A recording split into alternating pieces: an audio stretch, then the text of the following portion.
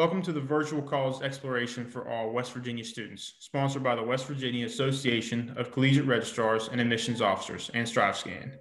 Thank you for joining us. A few housekeeping announcements before we get started. You can use the Q&A button on your screen to type questions to our presenters at any time. Your camera and microphone are off, so the panelists cannot see or hear you. This is just one of the many different sessions happening, so be sure to check out the full schedule at WVACRAO.org. This presentation is being recorded and will be available within about a week at the same website, WVACRAO.org. I'd now like to turn it over to our presenters.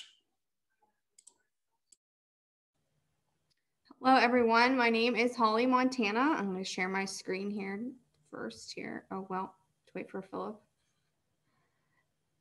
There we go.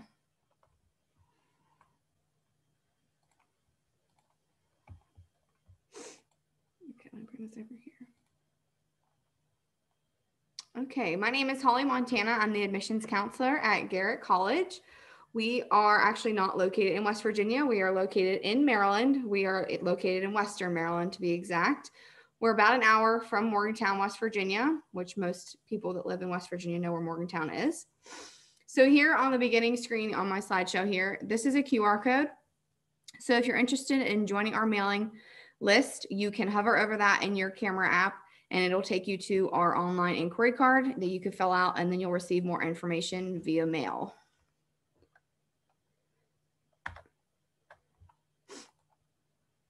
Here we go.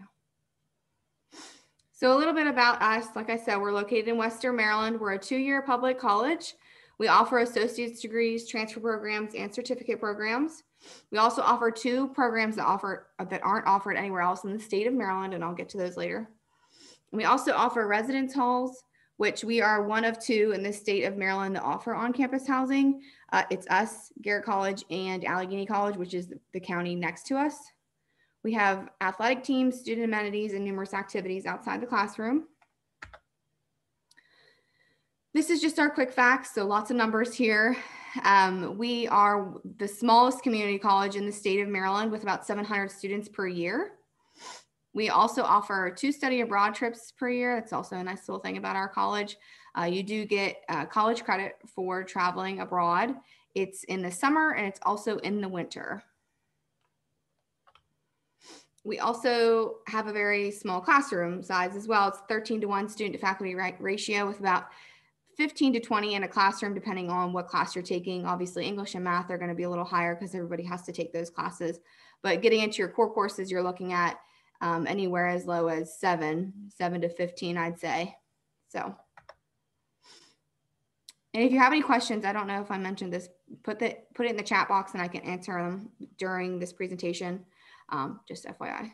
Hi, Holly. Sorry to interrupt you real quick. I'm not sure if your presentation is actually loaded. I'm just seeing a blank screen, so I wasn't sure. Oh, no. Yeah.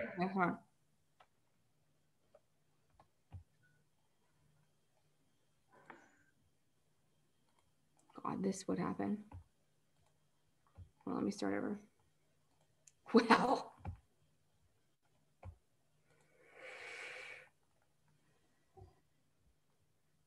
Oh my gosh.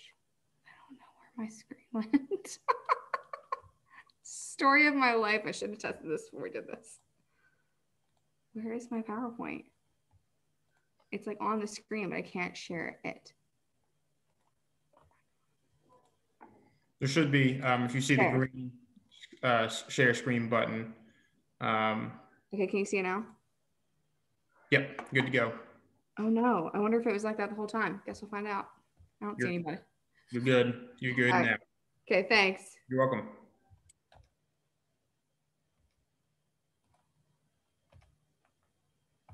Okay, let's see. Where were we?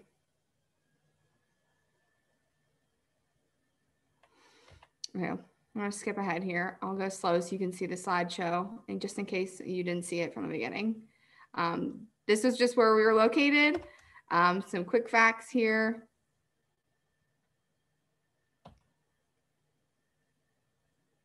And on to admissions requirements. So if you're interested in applying to Garrett College, what you would do is complete the online application. It's www.garrettcollege.edu. And you click the apply now button. It takes about 10 minutes to fill out, and it's free and there's no obligation. So if you were to apply and in a couple months you decide you don't want to go to Garrett, it's totally fine. It's no obligation. Another thing you're going to want to make sure you do is apply for financial aid. This is for any college that you want to attend, not just Garrett. You'll complete the free application for federal student aid, and you'll hear it's called the FAFSA. Everyone just says FAFSA. Our school code is 010014, just in case you need that. And then submitting your high school transcript once you've graduated. If you have a 2.8 unweighted cumulative GPA, you will not need to take the placement test. You'll be placed right into college level English and math. And then sending us your SAT or ACT scores, if applicable. They're not required for admission, but we would use them for exemption to placement testing if your scores are high enough. So those are the four most important things for admissions. So once you apply to Garrett College and you've been accepted, you'll receive your acceptance letter 1 to 2 weeks after you've applied. And you also receive this document along with your acceptance letter. So this is the steps to enrolling at Garrett College document. It has lots of little bullet points to check off as you go through the process, starting from the admissions process all the way to new student orientation. So the whole entire way, there's things that you can look at that are really important here. And you can see the mark your calendar when our semesters start. Academic programs. On the left-hand side, we got associate's degree programs. Those are our 2-year programs. Some of them are designed to go directly into the workforce, and then some of them are also designed to go to a 4-year college so that you can finish your bachelor's degree. The 2 programs I was mentioning that are not offered anywhere else in the state of Maryland are natural resources and wildlife technology and adventure sports management. So those 2 are not offered anywhere in the state of Maryland. And I can show you on the website where you can read more about those programs if that's something that sounds interesting to you. On the right-hand side, we've got our certificate programs. So the first 2 are a year-long program. There's no general education classes. It's all core classes. So you're not taking English, math, and your general eds. You're just taking core classes. Now, the paramedic is a program which you already have to be an EMT. There's a whole list of requirements on our website you can read more about if that's something that interests you as well. And then we also have our transfer programs. We work really well with the Allegheny College of Maryland, which is another 2-year college in Maryland. We offer all of the pre-allied health services, like pre-nursing. It's a big one. A lot of the students that don't get housing at Allegheny College that really want to go into nursing, they'll start off at Garrett where we have housing available. That's just a scenario. And then do all of the prerequisites before going to Allegheny. Paying for college. So you'll see there in the dark blue about how much it's going to cost. That's based on 15 credit hours. So you would just double that for 30 for the whole year. And then you would add on your housing, which I'll show you that in another slide here. The one thing that can reduce the cost of tuition if you live in the state of West Virginia is if you're a border county, and I'll show you that in another slide here, or if you're majoring in a certain program that's offered through the West Virginia Reciprocity Program. That can reduce the cost of tuition, get you in-county tuition. The other things that can reduce cost is scholarships. Obviously, that's at any college. We have over 50 scholarships to assist you. It's just one application, and it's just demographic information now. We used to have an essay that you have to fill out, but we're no longer doing that. It's just demographic information. The only one that requires an essay is the Pay It Forward textbook scholarship. You'll have to write just a little essay, and then it's demographic information, and you could get your books at no cost for 1 year. And then you'd have to reapply if you get it and want it again for the next year. So this is the West Virginia Reciprocity Program. There's a lot of words on this page, but all of it's important. If you're majoring in one of those programs on the left and you live in one of those counties, you would qualify for in-county tuition at Garrett. And that's more than half you would be saving half the cost of out of state. As you can see there, the price is about half. So like if you live in Barber County and you're interested in elementary education and you want to come to Garrett, stay on campus, you're going to pay in-county tuition for the full 2 years that you're there. So if you want to check out any of those programs, you can look at them at our website. They're pretty straightforward. Maybe excuse me, not the NRWT or the adventure sports though. You could read more about those on our website. So the other one is the tuition or the border county rate. You can see there on the slideshow, there's like a light green and a dark green. The dark green that is around Garrett County, those counties qualify for a border county rate, which is between an out of county and an out of state rate. So you're still getting a discount if you live in one of those counties and you don't major in one of these programs. But if you do live in Tucker County and you major in cybersecurity, say, you're going to get the West Virginia reciprocity, not the border county, because you get a better discount with that. So these are our on-campus housing options. On the left, we've got Garrett Hall, and on the right, we've got Laker Hall. Garrett Hall is more of a traditional style housing. It's a bathroom, like a Jack and Jill bathroom kind of. It's the toilet, 2 sinks, and the shower, and then there's 2 doors. On one side is 2 people in a room, and then on the other side 2 more people. You get a mini fridge and a microwave, and you do have to have a meal plan to live in Garrett Hall because there's no kitchen.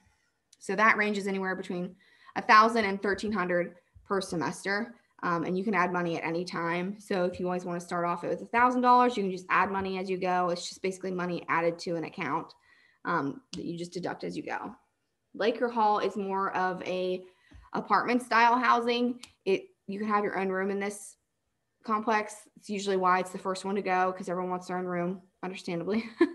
So it has 4 bedrooms, or it has 2 bedrooms. In the 2 bedrooms, you share the room with one other person, but you're always going to share the apartment with 3 other people and the bathroom with 1 other person, because there's 2 bathrooms, no matter how many bedrooms there are.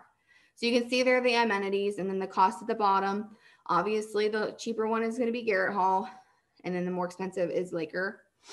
But just there's different things that make it either low or high, especially if you're in Laker and you want your own room, it's going to be the highest cost. If you want to share a room, it's going to be between those 2 costs there at the bottom.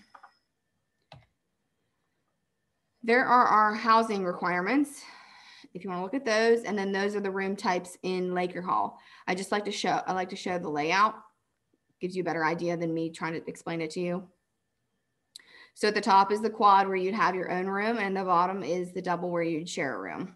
And you can see there's a living room, kitchen, like dining area kind of, and you don't need to have a meal plan to live here since there is a kitchen there, but you can always add one if you'd like. Here is Garrett Hall layout. It's 2 beds. The beds obviously come with it, not the sheets. That's just for pictures. The desks, the dressers, you have a walk-in closet. There's the mini fridge and microwave I was talking to you about, and then there's the bathroom. 2 sinks, toilet, and a shower. Athletics. This is a list of all of the sports that we offer. The newest ones would be our men's JV basketball team. Wrestling, we started that last fall. And then we also started men's and women's cross country and bowling. Bowling's really big in this area. I know it's a really odd sport to get, but it's very big in Western Maryland. So there's a picture of our community aquatic recreation complex. It's a 3-court gym. Graduation would be held in there. If you're not an athlete, you wouldn't be going in this gym very often. We don't use it for many student events. We have another gym that we use for that kind of thing. So speaking of the community aquatic recreation complex, this is the outside picture right there at the top of the right, on the top right-hand side. And the center is the gymnasium. That gym is open to all staff, faculty, and students. If you're registered in 6 or more credits, you have access to that gym for free. If you are an athlete, you have your separate gym. You wouldn't be working out with the general public. And then there at the bottom, that's our 6-lane competition pool. And then we have a warm water pool, which is really good for athletes after they're done practicing or games, stuff like that. So there's that. And then free time. So Garrett College is located in Garrett County. Garrett County is in a very rural area. We've got all 4 seasons, which some of you in West Virginia would know what all 4 seasons are. You're close to us. And then we also live in a touristy area. So we've got lots of things to do outside. We've got the Wisp Resort, which if you are a skier or a snowboarder, they do offer student passes. We have lots of hiking trails. At Harrington Manor State Park, we have Swallow Falls State Park. It's the largest waterfall in the state of Maryland. And then we also have Deep Creek Lake. Lots of boating happening there in the summer. And then we also offer this study abroad trips. So those are, like I said, in winter and in summer. And they're about usually 7 to 9 days, depending on where they go. And that picture of that is when they went to Nicaragua.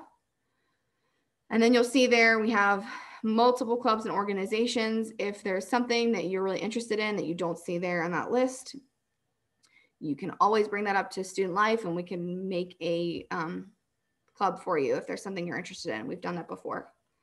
So lots of stuff to do in Garrett County. So there's my contact information. I'm going to show you some more information on our website here about programs and stuff like that. But there's that QR code again if you wanted to join the mailing list. That's me on the left, Holly, Montana. There's my contact information. And then I'll also show you where you can plan or where you can see our virtual tour. Unfortunately, right now we're not doing on-campus tours just because of COVID, unfortunately. We're hoping that'll change this spring. So I'm going to stop sharing and then share the website here.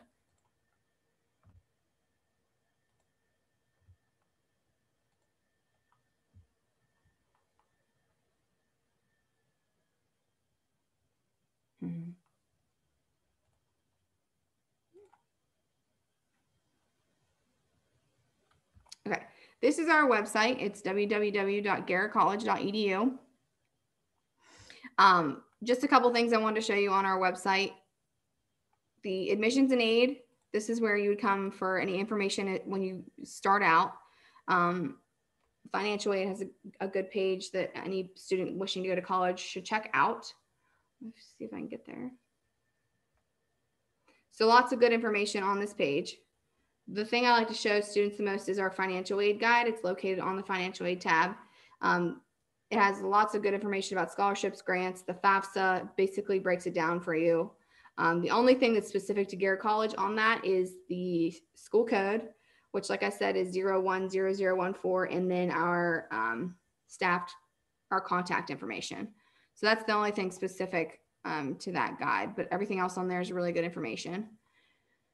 If you wanted to plan a visit, like I said, in the spring, hopefully this changes. This is the page you would do that, plan a visit page. It has some information here. Also, our virtual open houses are located on this. So you'll get a little bit more information about programs on that. And then some high school visits in the area, that kind of information. So if we change this in the spring and we offer on-campus tours, this is where it would be located under upcoming tour dates. And then down here is our virtual campus tour, and I won't show that because sometimes it can be a little glitchy. I just wanted to show you where that's located in case you wanted to see a virtual tour of the college. And then let's see the programs.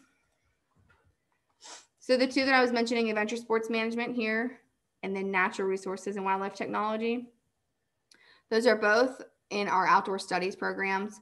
So if you're somebody that really likes outdoors, nature, hiking, biking, fishing, that kind of stuff, you probably really enjoy one of those programs. So I encourage you to go to our website, click on it. I'll just click on this one. It'll tell you, these are all of our students too. It'll tell you a little bit about the program and what classes you're going to be taking, and then kind of career goals too, which is really nice. Helps you with your jobs afterwards. So core courses are located there. Lots of core courses in our WT. It's the only program that actually goes over the allotted 60 credits. It's actually 66 credits, and we had to get special permission to get that. And then you'll see the general education required classes. So that's your English, math, sociology, that kind of stuff. So that is under the degrees and programs. Last thing I wanted to show you was our on-campus living. So I showed it to you in the slideshow, but sorry, my internet's a little slow here. If I can get there.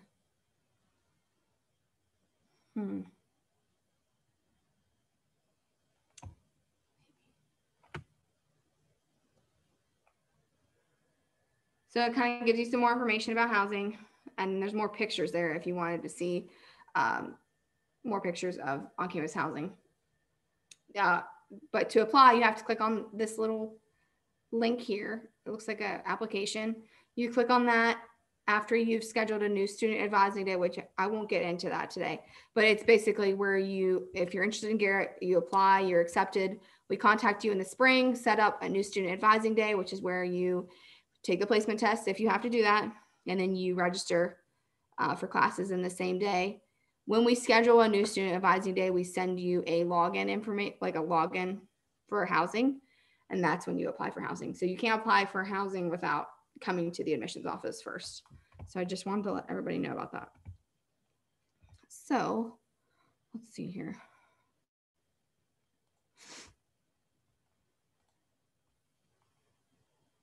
I don't know if I can, I think that's it. Criminy, if I get back to my contact information, that would be really great.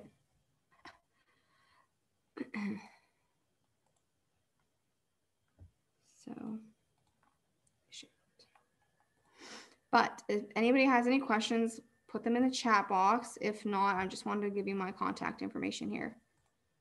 There it is. So that's my email. There's that QR code again. If you guys have any questions, please reach out. If there's something that sparked your interest, you don't want to ask on here, you can send me an email at any time. But I think that's it for today. Thank you for joining me, and I hope everyone has a great day. Let's see if I can stop sharing my screen now.